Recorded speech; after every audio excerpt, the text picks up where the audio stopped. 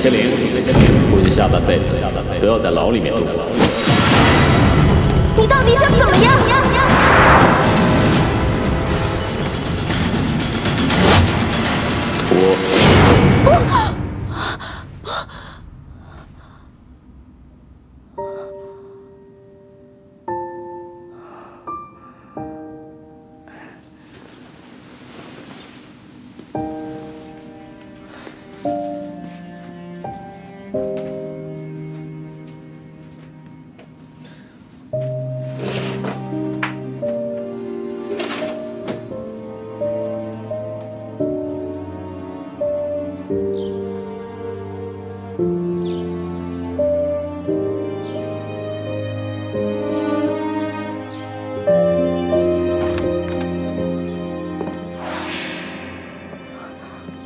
童小姐，早餐已经准备好了。好的，谢谢。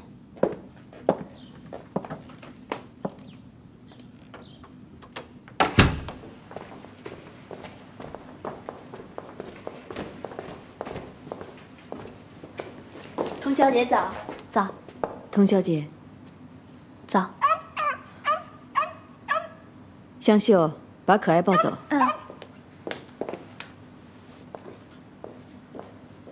莫先生什么时候回来？不知道，莫先生还没来电话呢。您要出门？我不吃早餐了。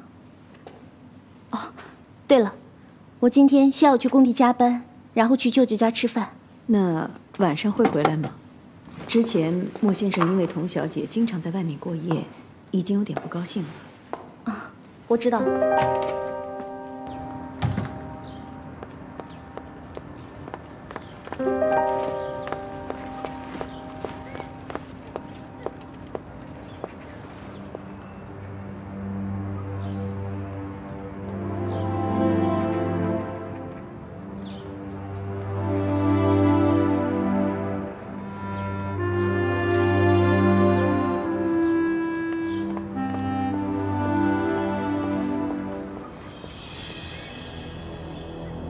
老马，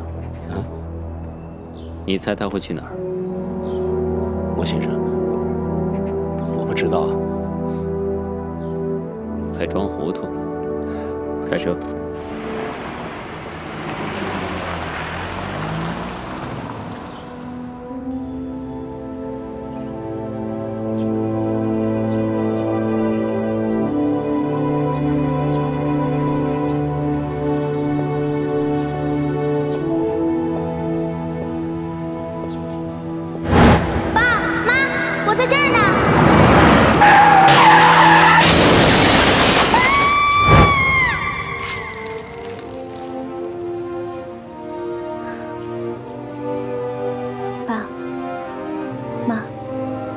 你们好吗？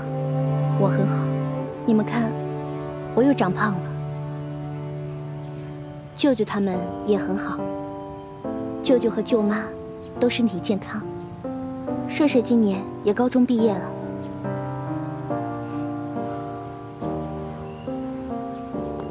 我知道你们一定不满意我现在的生活，我自己也不满意。可是我没有办法呀。为了舅舅、舅妈，还有帅帅，我只能忍了。不过你们放心，很快我就可以离开他，就差一点点了。也请你们保佑他们，一家都平平安安的，以后都平平安安的。还有一个人，也请你们保佑他。是他带我走出了悲伤，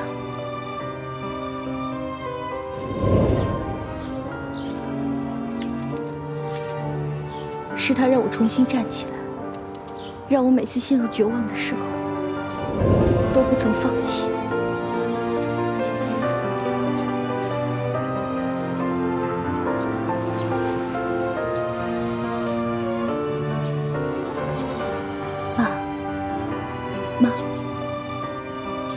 你们放心，我会好好的活下去。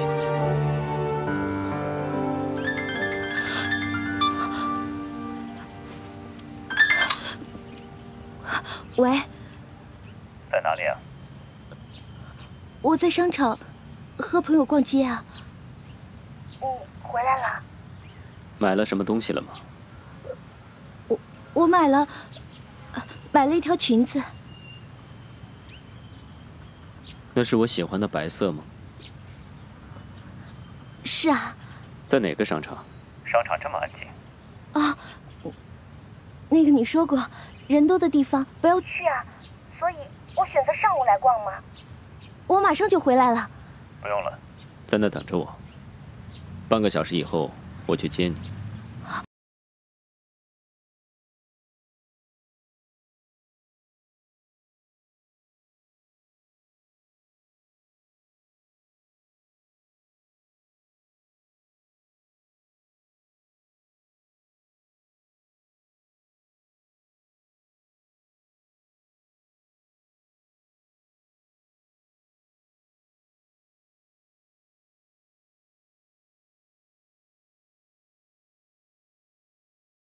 2、3个月都不理你。好，我闭嘴行了吧？一会儿见。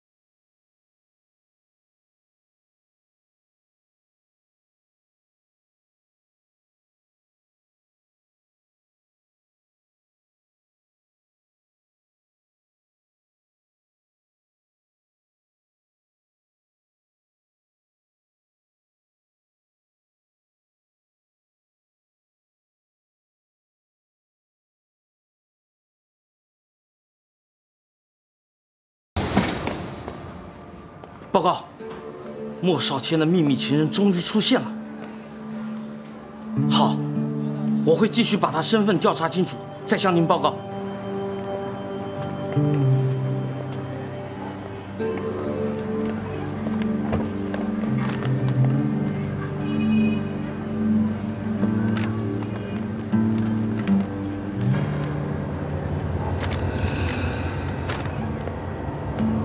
帅哥，留个电话呗，不撞不相识。改天我请你吃饭，谢谢你扶我。小姐不用客气，是我给你添麻烦了。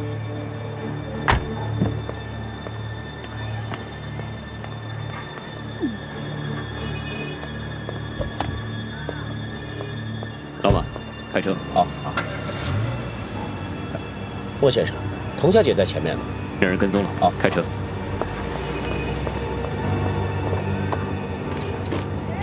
月影，衣服呢？哎，你看没看到刚扶我上车的那个帅哥？超帅，超正点。哎呦，我都醉了。哪有啊？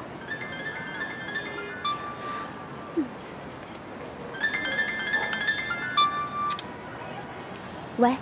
马上回家。是。月影，衣服呢？男朋友一个电话，连魂都没了。对不起啊，月影，衣服快点。拿去。上辈子欠你的，谢谢啊，多亏有你。哎，我送你吧。不用了，我男朋友不太喜欢我朋友去他家的。死德行，还惯着。要是我，早给他踹了。我要是能踹他，我就出息了。哎，晚上别忘了去工地啊。我知道了，我先走了啊，拜拜。童小姐回来了。莫先生呢？在卧室等您呢。可是。他拖鞋怎么在这儿啊？莫先生一看您还没回来，拖鞋也没换，就直接上楼去了。好，我知道了。童小姐，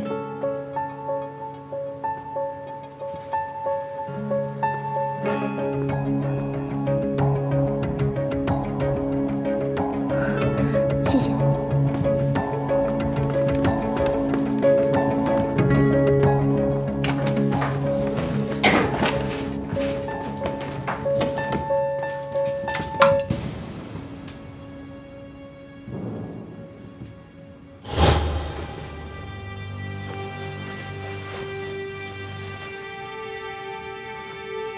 你干嘛穿我的衣服？也没有把它弄脏，反正也得洗了。我先回房间了。不许走！不要！说，为什么这么大胆，敢穿我的衣服？我是你的女人，穿你的衣服不行啊。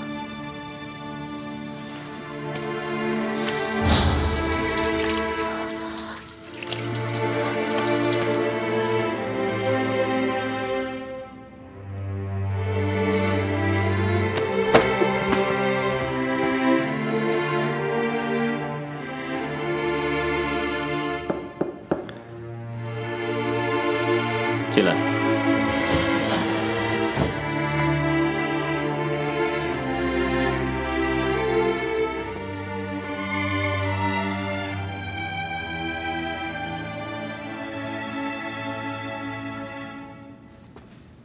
衣服没换，鞋子也没换，专门等我回来伺候。不就是回来晚了一点，至于这么生气吗？可爱，你看看他。 故意穿成这样，还装作听不见。可能经过2年的训练，已经学会了忍受，忘记了难受了，是吧？你就骂吧。如果骂完了，能让你消消气，你就骂吧。刚刚去哪儿了？不是说了吗？去商场啊，白色的裙子。 还在我衣柜里挂着呢。说好来接人家，又不过来。如果你爸妈能听见你说的话，他们一定会很伤心，他们一定会骂你不孝。你还记不记得？今天是他们的忌日，你居然还有心情去逛街去买衣服？没准你爸妈还会骂你。 不去拜祭也就算了，可是你的男人回来了，还不赶紧回去陪他？你的男人这么有钱，你应该回家好好的伺候他，好好的在他身上捞一笔。说不定你爸还会批评你没有职业道德。既然把自己给卖了，就应该卖得彻底一点，不要又想当婊子，又要立牌坊。莫少谦，我爸妈已经死了。 请你不要拿他们开玩笑，好不好？直接喊我的名字。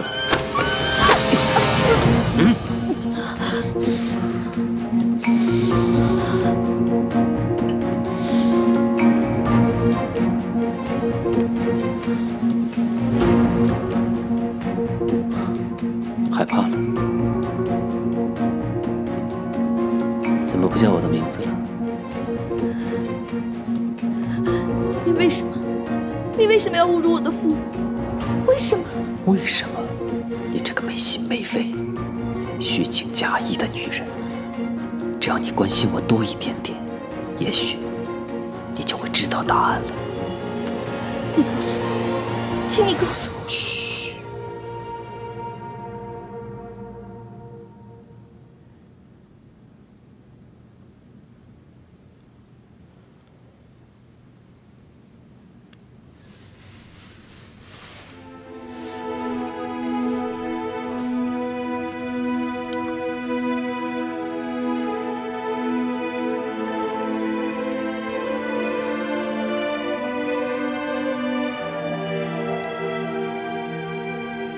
你知不知道什么叫接吻？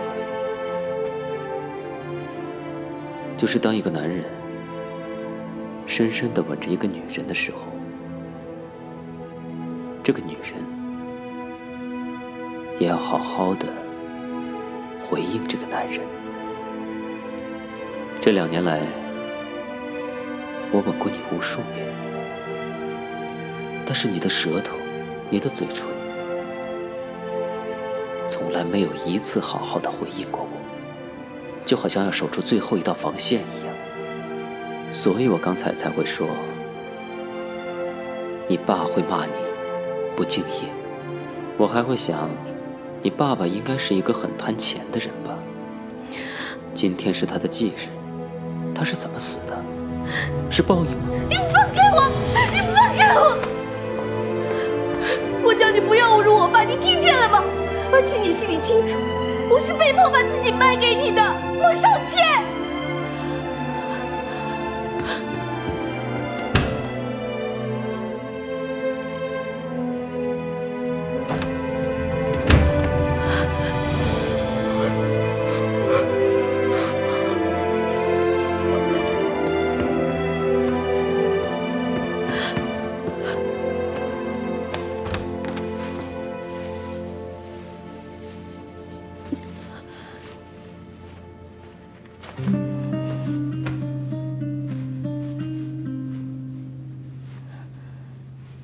最近有没有去看你舅舅啊？他还好吧？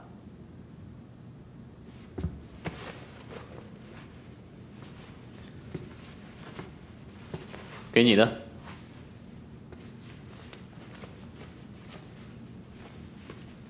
我每一次回来都会给你带礼物，你每一次都会开开心心的拿过去。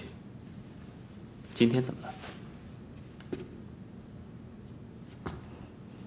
谢谢。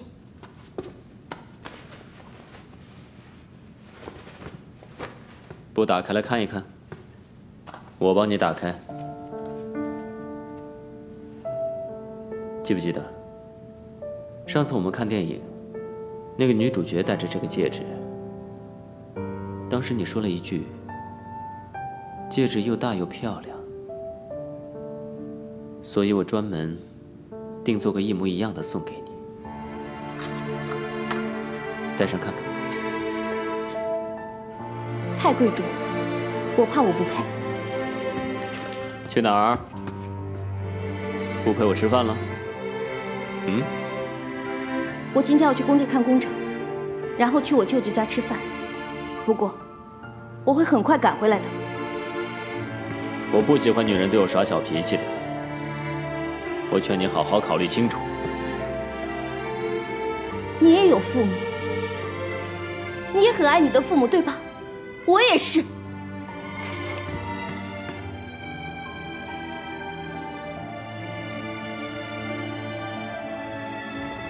靳总，你为什么把这个案子交给别人做？你知不知道我们为这个案子下了多少功夫？你说换人就换人，太不尊重我们了吧？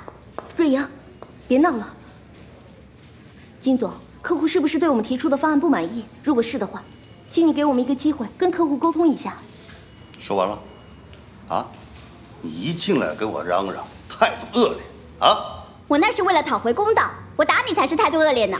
你还强词夺理你啊！我是你老板，你还对我这样？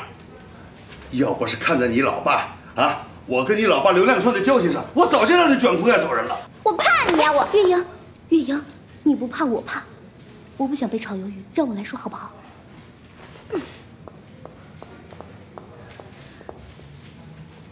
金总，一直以来您对我的工作满意吗？我手下的设计师，你不是最有经验的，但你的表现绝对是前3名的。那既然是这样的话，我应该得到一个合理的解释，为什么我会无缘无故的被换掉呢？同学，我也没办法，是公司的哪个大股东临时下令，认为你不适合做这个项目，我也是奉命行事。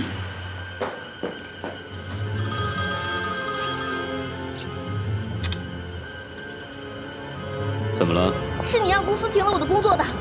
如果你不马上回家，你也许会丢掉你的工作。你要我回家，我一定回，我也不敢不回。可是我已经说过了，今天是我父母的忌日，我答应了舅舅回家吃饭的呀。喂，喂，哎呀，哎呀，只怪你生的女儿太笨了，她还没有意识到去年的今天，我也曾经把她折磨得死去活来，所以她今年还是没有得到教训，一再犯错。真的有地狱吗？如果有，你肯定要下地狱。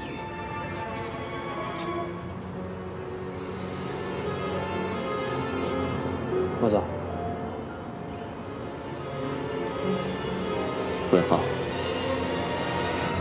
查出当年童文斌是被谁收买、出卖我父亲的吗？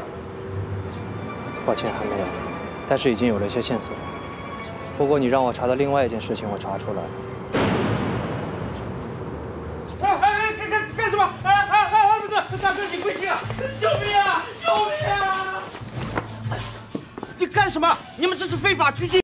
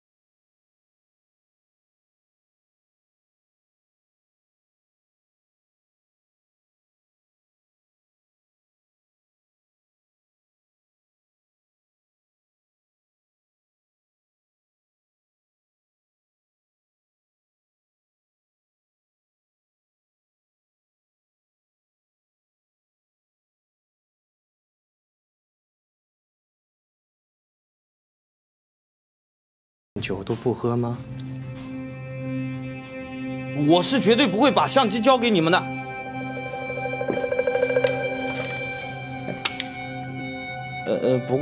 不过那个有时候我一个不注意，你们自己拿去了，我也不知道。明白。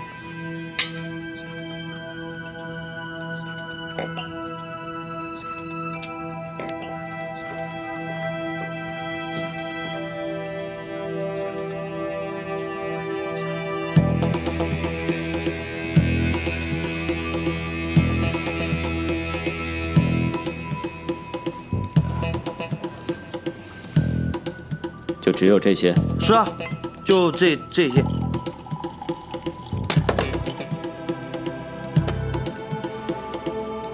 幸亏你这位老同学不是我雇佣的人。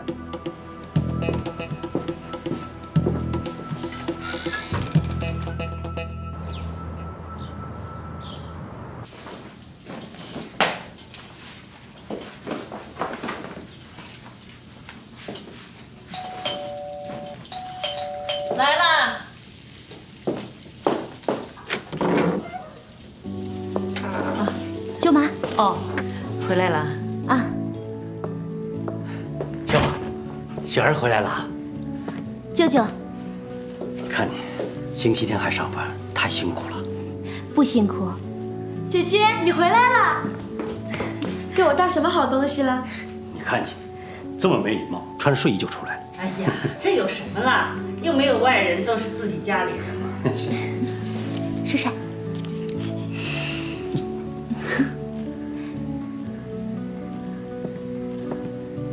舅妈，哎，我刚发了工资，这钱你拿着。哎呦，你还给我钱啊？哎呀，有这么多啊！小雪啊，你看，自从你爸爸妈妈走了以后。 你舅舅把你领到我们家里来，本来是应该好好照顾你的，可能是家里你住着也不舒服，还让你搬出去住。又说这样的话，雪儿上大学，不住学校住哪儿？那大学毕业了呢，总该回来住了吧？这不又搬到什么朋友那儿去了吗？反正啊，舅妈就觉得没有照顾好你，收你这钱啊，我觉得心里有愧。哎呀，行了行了，少说两句好。 舅舅，我帮你做饭吧。哎，雪儿，妈，你们老给姐姐脸色看呀？我什么时候给她脸色看了？我疼她还来不及呢。雪儿，你舅妈就这么个人，她的话别往心里去啊。没事。其实啊，你舅妈是不知道和你怎么相处。 当年你爹妈去世的时候，我们把你接到这个家里来，整整半年时间，你是一句话都没说，整天坐在那阳台边上。那个时候啊，你舅妈都慌了。舅妈一直都对我很好，我没事的。对了，舅舅，我想问你件事。说。什么事？我爸生前是不是得罪了什么人？你爸这么好的人，怎么可能得罪人呢？也是，我爸是天下第一好人，舅舅，你是第二个。哎，你怎么突然问这个？没什么，突然想到一个疯子，有感而发吧。舅舅，今晚还有客人吗？没有啊。你是哪位啊？同学，你找我姐姐啊？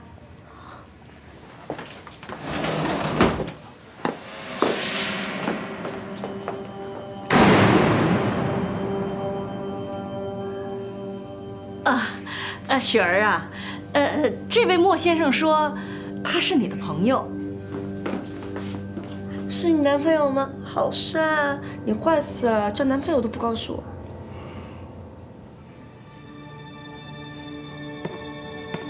这位一定是雪儿的舅舅了。是。您好，我叫莫少谦，真的不好意思，我不请辞来了。哎，你好，你好，帅帅，倒茶。啊，莫先生请坐。好。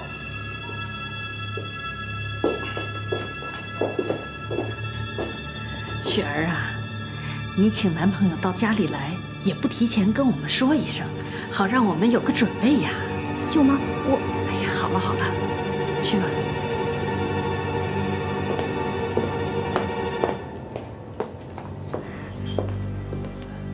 瞧我这记性，本来今天晚上他有生意上的朋友要应酬，我答应了陪他去吃饭的，可我又答应了舅舅回家吃饭。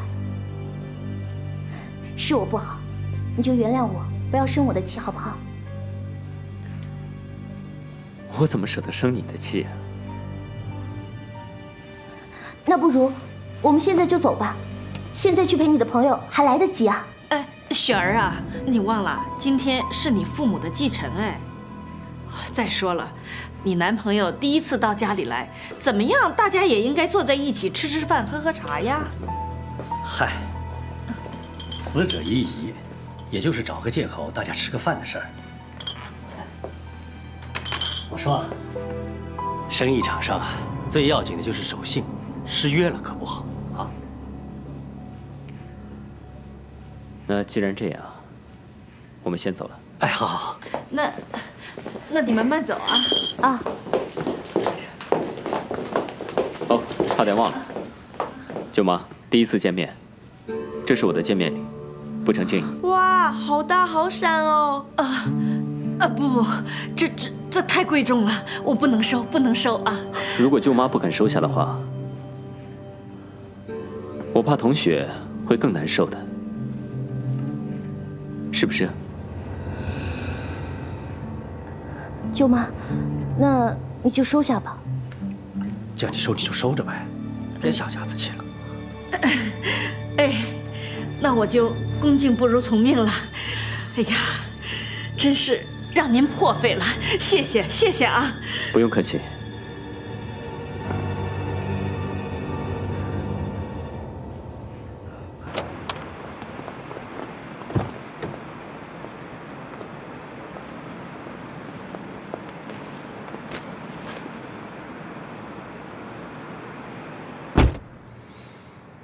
为什么要这么做？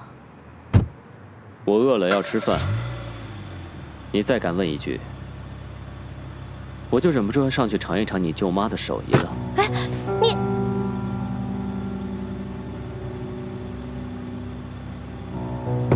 帮忙开车。好。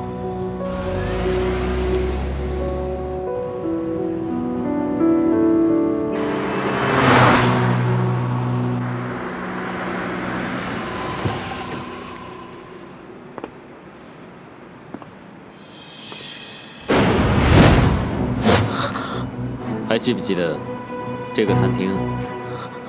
下车。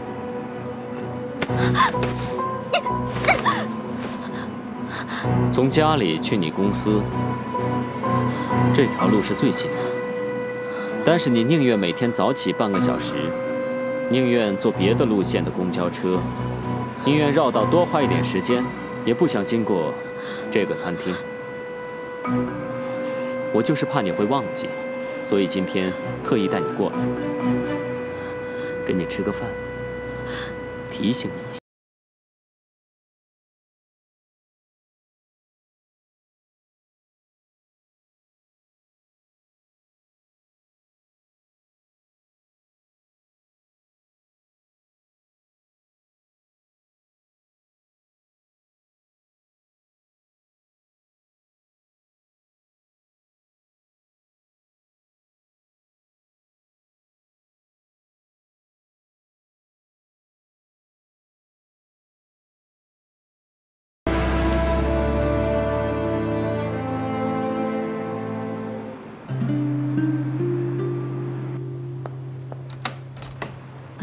莫先生、童小姐，你们回来了，要准备晚餐吗？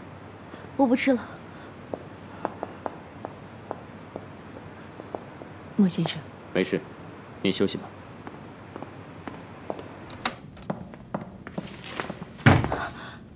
我有点不舒服，今天请你放过我一晚上好吗？你忘得了那餐厅，但是你应该忘不了这大床吧？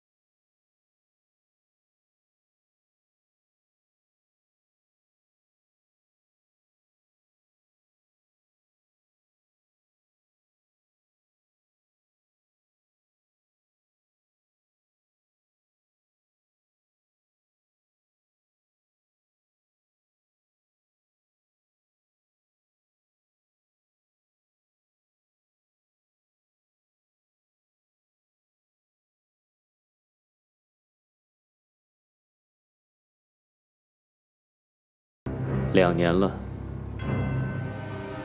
原来我还没有这个本事，让你喜欢上我那么一点点，我是白疼你了。我请你出去，我求求你。你凭什么求我？你是什么身份？你别忘了，你是来还债的，你什么都不是。 你连当我的佣人都不配！出去，请你出去！看来你的记性真的很差劲，又忘了我曾经说过的话。那我就重复一遍给你听。你最好乖乖的，别惹火了我。也许有一天我厌倦了你，我会让你走。否则，这一辈子我都不会放过你。就算我厌倦了你。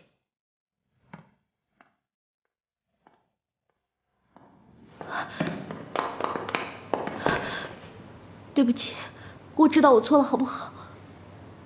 我答应你，以后我都会乖，好不好？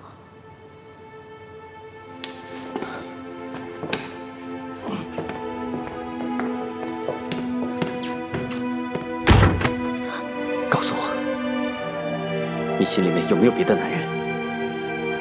没有。真的没有？没有。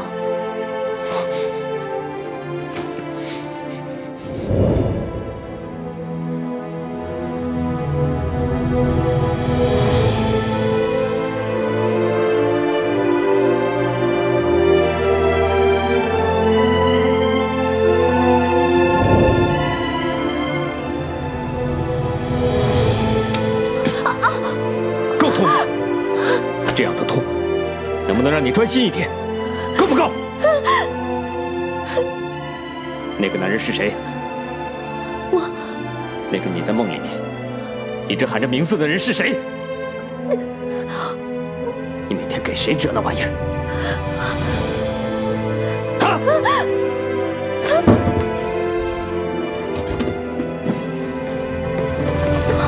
不要！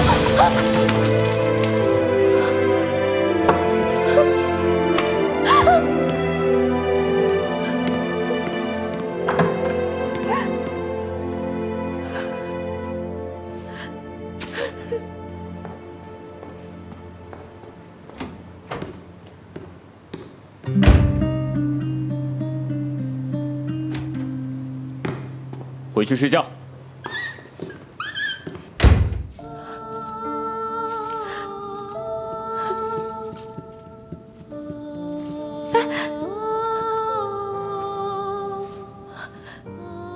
可爱，你踩坏了我的纸鹤。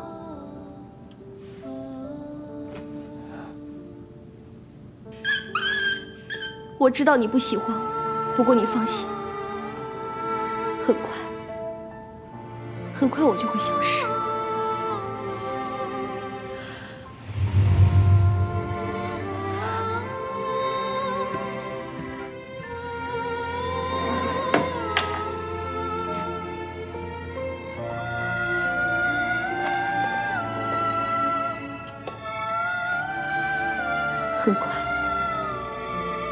很快我就会存够了钱，然后远走高飞，永远离开这里。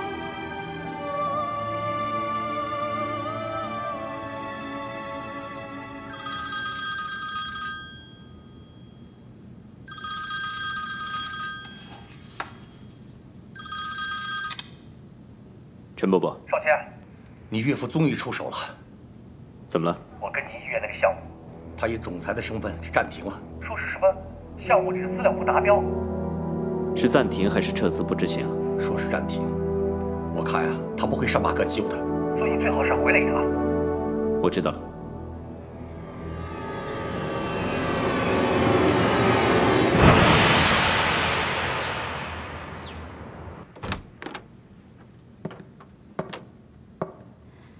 童小姐，童小姐，该起床了。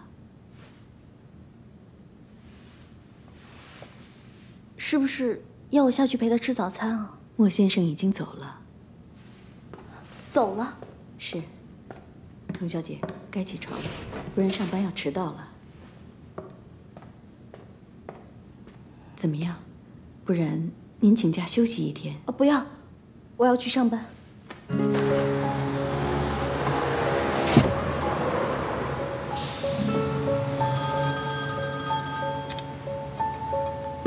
喂，莫先生，童小姐已经出门上班去了。知道了。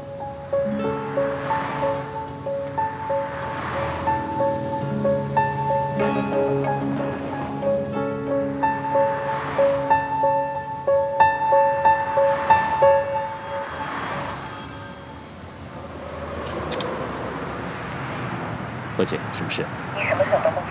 这出大事了。穆董趁你不在，把老陈开除了。怎么回事？昨晚穆董宣布了暂停医院项目。今天他又突然把老陈换了，要换他的人来监管。老陈去找穆董理论，可穆董又不敢见他。一气之下，隔着门对穆董破口大骂。穆董立刻开除了老陈。知道了。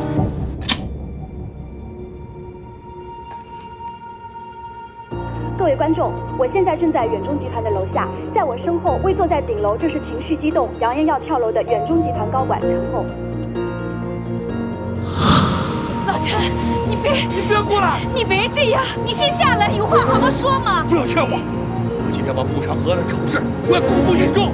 你们大家都听着，穆长河是个虚伪的小人，他坑灭了我们莫氏公司，他还逼着莫少谦跟他的女儿莫永飞商业联婚，害了我们莫少谦一辈子。穆长河他不是人，他是个伪君子，是个老狐狸。10年前，莫氏集团总裁莫耀华因心脏病突发去世，集团由莫耀华之子莫少谦接手，面临瓦解危机。幸得穆氏集团收购注资，后更名为远中集团，而莫少谦也迎娶了穆氏集团千金莫永飞，这在当时被传为商界的完美联姻传奇。但也有人说这是纯粹的商业联婚。身为董事会主席，穆长河很少亲自过问远中的事务，只是派了穆氏集团高管张志远作为执行董事，公司具体事务仍旧由总经理莫少谦负责。到现在为止，穆长河和莫少谦仍未露面，我们将继续为您做跟踪报道。